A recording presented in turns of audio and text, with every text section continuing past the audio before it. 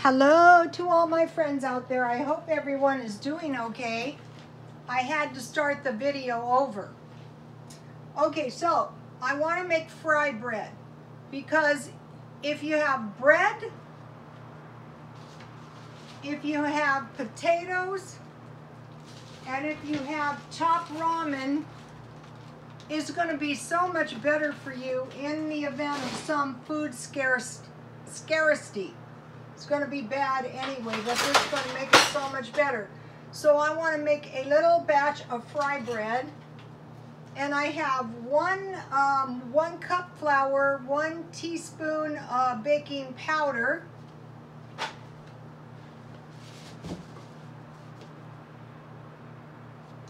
and I want to make mention, I never throw this stuff out. Especially lately, you know, when I couldn't find the baking powder, that's not good. And a pinch of salt. I'm making a quarter batch. So you want to mix it good, because if you get a mouthful of baking powder, it's going to be very, very bad. Very bad.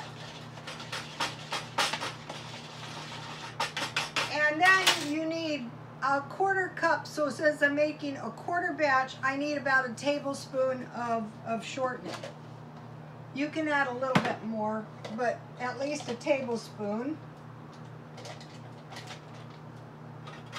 So if you don't have yeast, so you know, that's a generous tablespoon. I bought this at Aldi's. This is one thing you want to stockpile. You really want to stockpile shortening.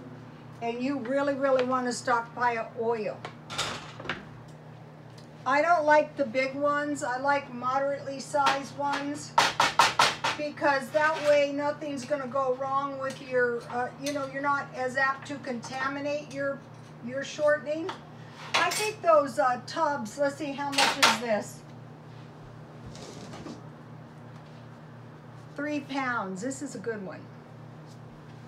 Okay, so now I want to cut my shortening into my flour, just like biscuit making.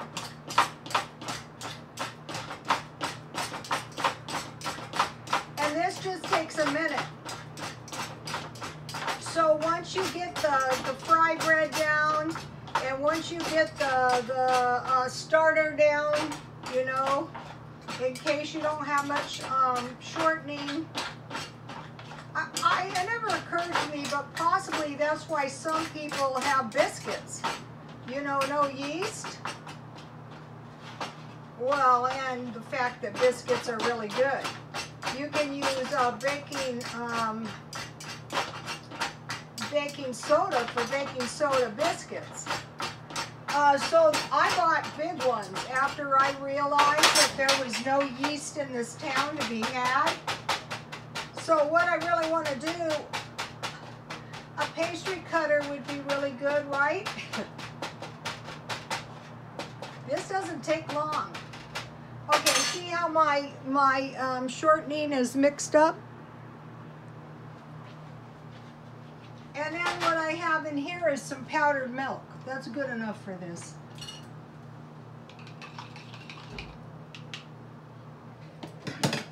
I just want to pour it in little by little to wet my dough. This is bread dough. It's not exactly like, it's fried bread. It's not exactly like a biscuit, but it's kind of like a biscuit. I'm just going to do everything on my cookie sheet here. That way, no mess.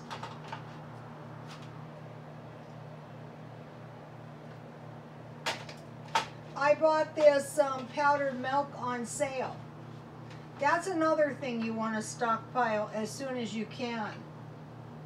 What I think the prudent thing to do is to say to yourself, what if, God forbid, the food banks and food pantries ran out of food, or just stopped giving? You know, a lot of times social services will just say, sorry, like Healthy Families, you know, or the Acorn Association, there's just no number, and there's no forwarding number. And, you know, don't say that could never happen. I hope it would never happen. But could it ever happen? Probably, yeah. So, you know, we just don't want to go there. So I have some oil, and if you're new to this, I would suggest small ones. I'm going to make mine like little biscuits, kind of. Little, you know, flat fry breads. So see how I just kept adding the, just kept wetting the dough until I got a nice soft dough.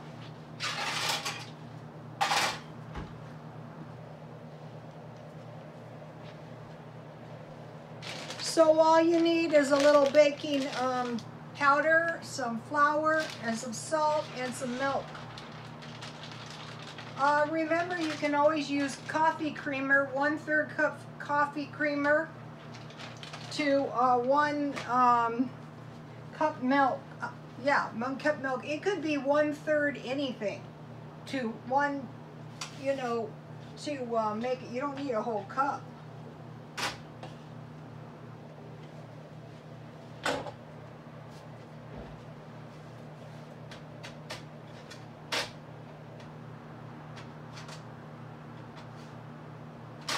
This is not too messy if you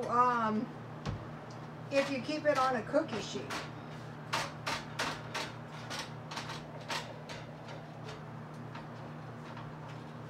I'm just going to need a little bit. So this is a nice little bread dough here. Let me show you.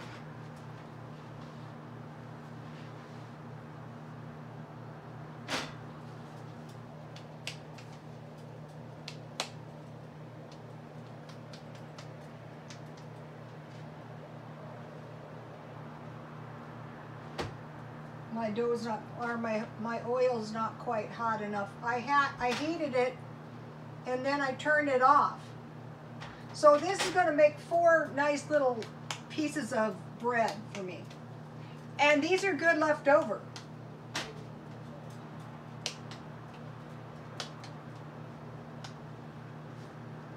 I can't believe my oil cooled down on me like that.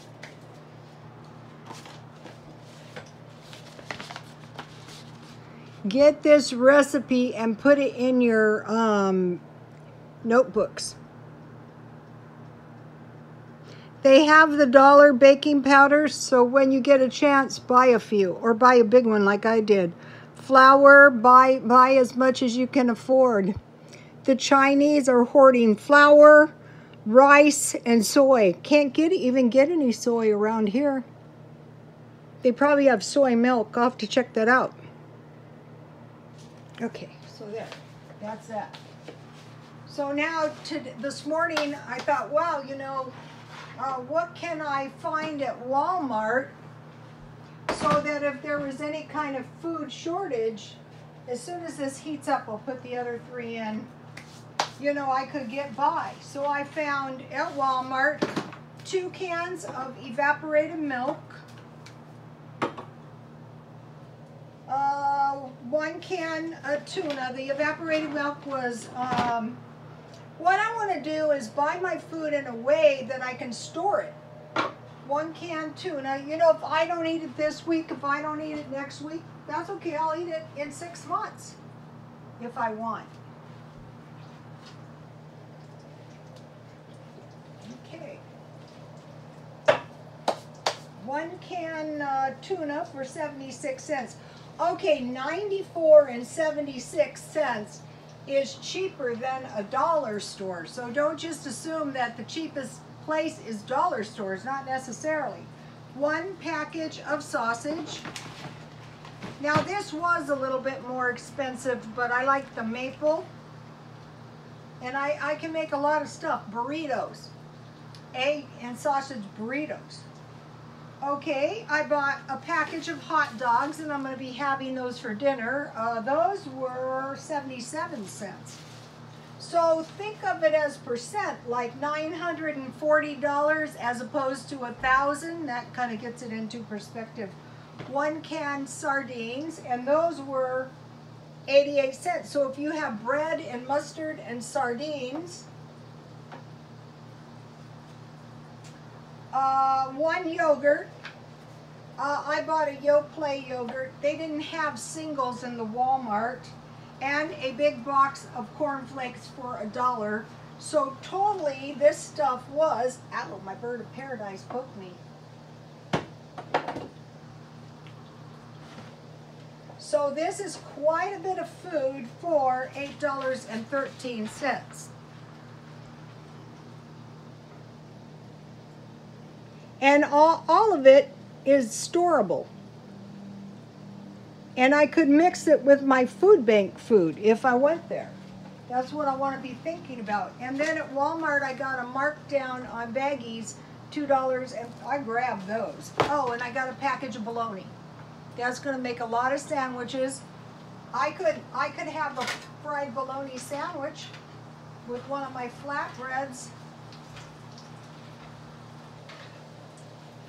I could, you know, you want to make sure, no matter what, you're going to have bread. Bread. Okay. Now, get this stuff out of the way. So, you know, it's hard. The day of the 50-cent thing, what made me think of this is I thought I'll buy some Vienna sausages. Guess what I found? Vienna sausages for $1. I go, are you kidding me? No, they're not kidding. I would consider hoarding a case or so of those if I could. Okay, so I gotta watch those. They're easy to burn. I want to get them done in the middle. And the more you make these, the better you'll get at making these. So what I want to make is some top ramen. And so instead of putting Vienna sausages in my top ramen, I want to put hot dogs. It's cheaper. 2 hot dogs is 24 cents. A little package of Vienna sausages is, well, if they were $1, that'd be cause for not eating them. But you can store them. I have to get some precious napkins. The reason I went out today really was to buy toilet paper. My fry breads are looking really tasty. Really tasty. Let me give you a shot. Look at this yumminess.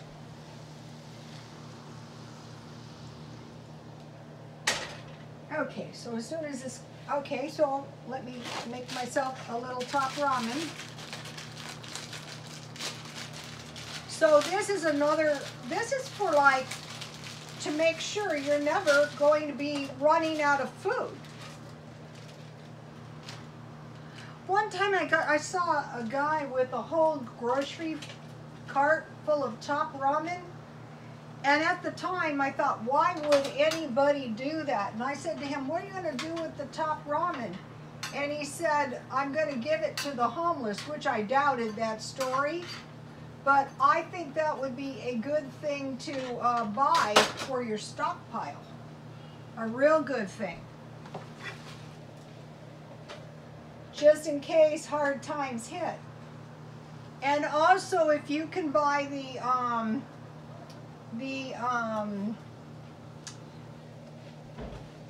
pork and beans for 48 cents, I would get those too. Now let me check this, because you can eat those right out of the can. Let me see if my, owie, danger is my game here. Oop, not quite ready.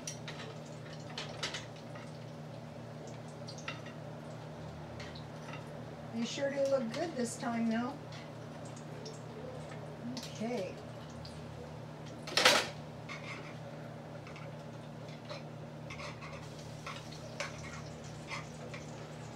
And then in my, you might be thinking, that looks terrible. It's gonna be good, you guys. Okay, it's not gonna be Mr. A's and it's, you know, it's gonna be good enough.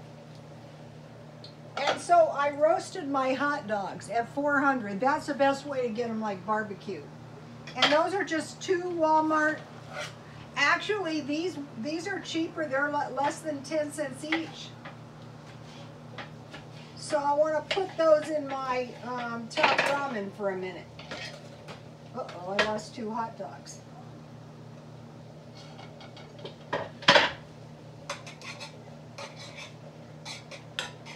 So can you see how having the fry bread is going to really make this top ramen better than no fry bread? It will. Let's tweak those.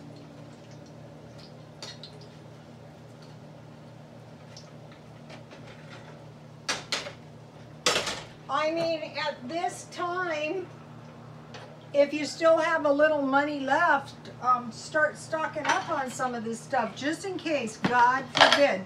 And then for dessert, I made cinnamon rolls with my bread starter.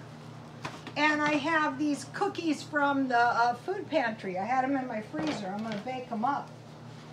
Okay, so then I went to 99¢ only because I needed toilet paper. Basically, I need toilet paper every single day because, you know, I can't trust them like when I go to the store that there's going to be toilet paper. Sorry, we don't have any toilet paper. Well, I'm sorry, but that's just unacceptable. I got to wipe my butt every single... I mean, that is just sickening, really. So I got a big roll of toilet paper, you know, the big one. So when I was there, I stopped by the markdown bin. So locate the places that have markdowns in your town. And I had to buy bags because first here in California they were saying, okay, you have to buy your own bags. And now they're saying, well, there is no bags. They said, well, you can't bring your own bags because, you know, you're going to pass around the coronavirus. So now just take your bags out and, you know, that's your problem.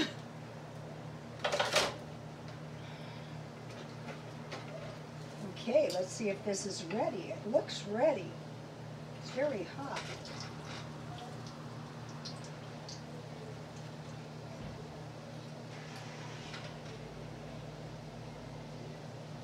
I'm going to give them a couple more minutes. Okay, so I bought 3 cake mixes for cupcakes. Lemon, butter, and chocolate. Or for cakes. Well, I can still get them for $1 was my thinking there. Then they had this open package of applesauce with 1 Jell-O for 50 cents, so I thought I'll take it. That's a damaged package. And I got a dented can for 50 cents of peaches because, and 1 dented can of fruit cocktail.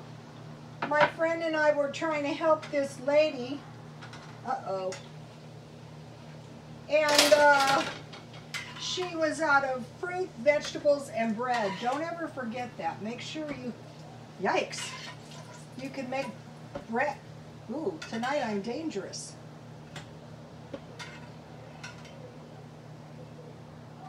The devil. Okay. So, fruit, vegetables, and bread. Don't ever forget that. And then I got 2 cans of this cream. Now, these were pretty dented, but there was no bulging on the top, so I took them. Those could come in handy. And I got a can of pineapple and another can of fruit cocktail.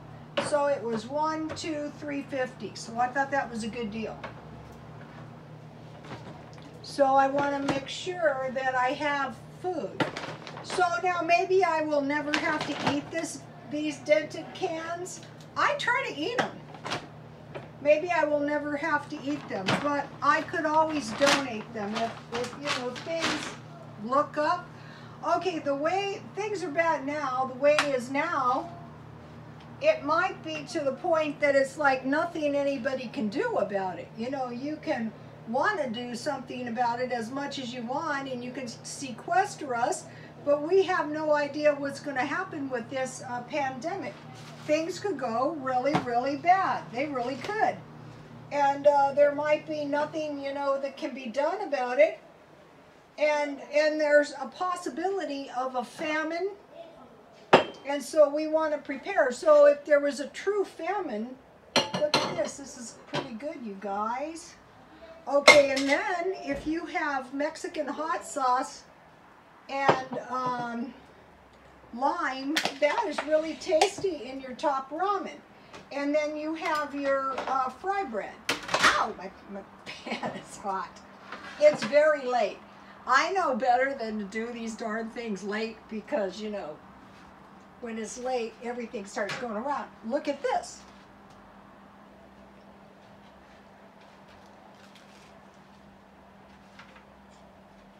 Yummy.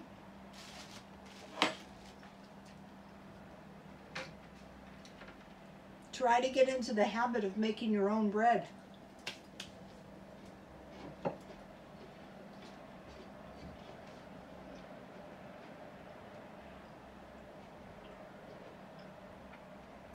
This is cheaper than Vienna sausages. That's 20, well, that's 20, less than 20 cents.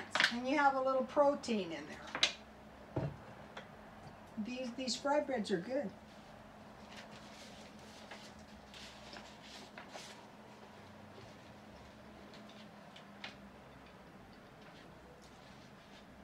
Stockpile bread, potatoes, top ramen. Buy cheap meat and groceries that are good for eating now as well as stockpiling. If you don't eat it this week, eat it next month, eat it the month after, and buy marked down cans. Okay, now, let me give you the bread starter one more time.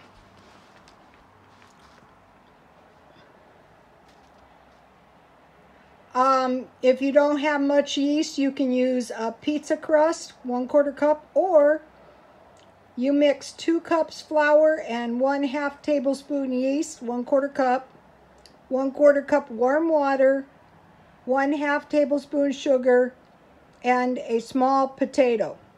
You cut it up and you stir it up good the night before, and the next night you can make yourself some bread.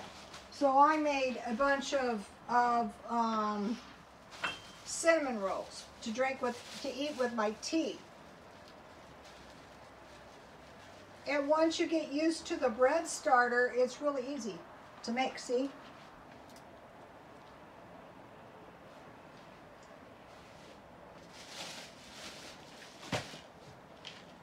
Okay, now, I told you guys I dearly love Michael Jackson, and I found a video I hadn't seen, Remember the Time. I posted it on my Twitter if you would like to see it.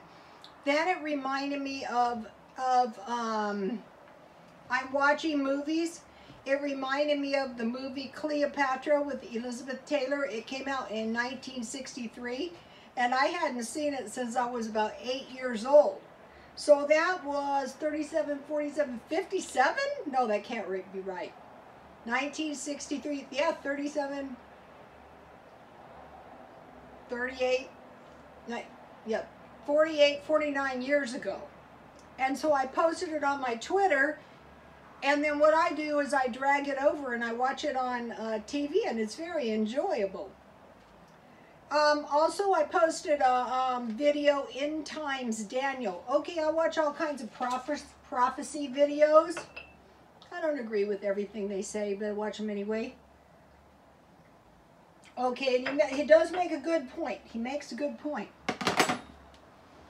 Okay, the Jews have a sacrificial lamb, and this is a sacrifice. They do, you know, it's one of their yearly sacrifices, and I posted one of those for you guys to see as well. So what the Bible says, in the end of times, a little horn or world leader that will come out of a little country, such as the Vatican, maybe, will put an end to these sacrifices. And from the time those sacrifices are put an end to, it will be, let's see, 2,300 days until the coming of the Lord. So as of April 7th, the sacrifices of the lamb were still going on. But so what they're saying is this little horn will rise up suddenly, kind of like Hitler, how Hitler was able to come up and just, you know, cause all this mischief. But this one will be worse. So we're watching those sacrifices of the lamb. So a lot of people are saying the end time is near, but until those sacrifices, an end is put to those sacrifices, it's not the end yet. So you can take a look at those videos if you wish as well. So now a word about the meat. Okay, we're having a problem with our meat, and what could happen is meat could hyperinflate. Like if that was correct and I saw that Vienna sausages, a little can, was $1, that would be hyperinflation by 100% just on a small product. And the meat is very scanty. It really is. So I pack my freezer on one side full of the cheap meat, like the bologna, like the sausage. I stockpile, you know, hot dogs, chorizo on the one side, and cheese, you know, and on the other side is chicken, cheap hamburger, and what else was it? Chicken, I don't know, another thing, a cheap food. Okay, so possible, okay, now some religions like the Adventists shun meat because they say it's actually going to be very bad for us to consume it. But in the Bible times, it was after the flood, only after the flood, that man was allowed to eat meat. So we can survive on a vegetarian diet. So in prehistoric times, the men were hunters and gatherers, and the women, no, the men were hunters, the women were gatherers. So what did the women gather? They gathered nuts, seeds, fruits. So, you know, we want to start trying to stockpile some nuts in case we're wiped out with meat and other sources of protein. So that's something to think about.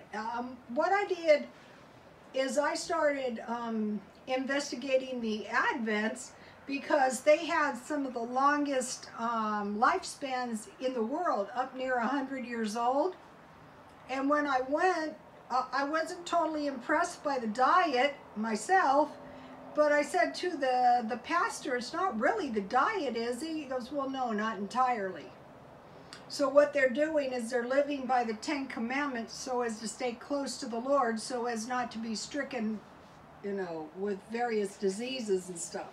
But they are, their premise is if you stay very close to the Lord, then, you know, bad stuff can't easily happen to you, as easily happen to you.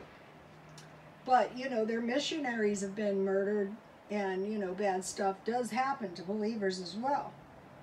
Okay, so also it looks like they're reducing the amount of cans. And so what it looks like is they're making it harder and harder to earn a living. What I would suggest is figure a self-employment way, because, you know, you can't really trust other people with your job. You know, maybe you're going to go back to your job, but be putting it into the back of your mind what kind of self-employment you could do. And also expect all kinds of treachery. Well, what does that mean? Well, like somebody giving your job to their friend or relative, that's treacherous and rotten. Does it happen, and will it happen? Yes. Apartments. Can something happen to your apartment if somebody needs it? Yeah, something can happen. Car repairs. I think it's best to make sure all your car repairs are done now before things get really bad, because they might, you know, say you need stuff that you don't really need. Another thing is dentists. You know, that's scary, very scary. So now what you want to do is pursue things that you already know work. Okay, I already know I can get cheap food at Walmart. I already know I can get dented cans and ware, so all I have to do is check them. And also, I'm trying to plant seeds out of my food, right out of the food I eat, and see if that works. It's very important to be able to stockpile some seeds, so the best way is just to harvest some out of the food we eat.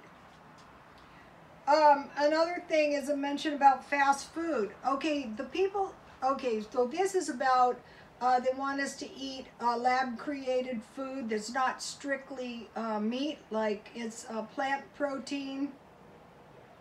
And so what I would expect is the first people to be doing this will be fast food. And who is the ones eating the fast food? The lower class. And another thing is, in the Bible it says, you know, a certain amount of money for one day food. Okay, like a hamburger and a soda is going to be $4 or $5. And as you can see, that food that I bought was like about $8. And if you go to a food bank combined with some smart shopping, you're going to be eating better. Okay, if you don't have much money, call 211, apply for welfare, do whatever you have to do to get food stamps if you need them, or welfare, and call the churches and do whatever you have to do to secure food now, because we don't know what's happening. You know, what could happen is this pandemic could go totally out of control. I heard something bad, that it would go totally out of control when the kids went back to school. That's a bad thought. Hopefully not. You guys, this stuff is not bad. It really isn't. Okay, so I'd say this is about 50 cents, maybe about 50 cents. And if you have the lime and the hot sauce, it's pretty good, actually. You know, so the idea is to stockpile food so you can't possibly, under any circumstances, go hungry. What is this really, really delicious? Well, actually, it's pretty good. And it's 100% better than going hungry, for sure.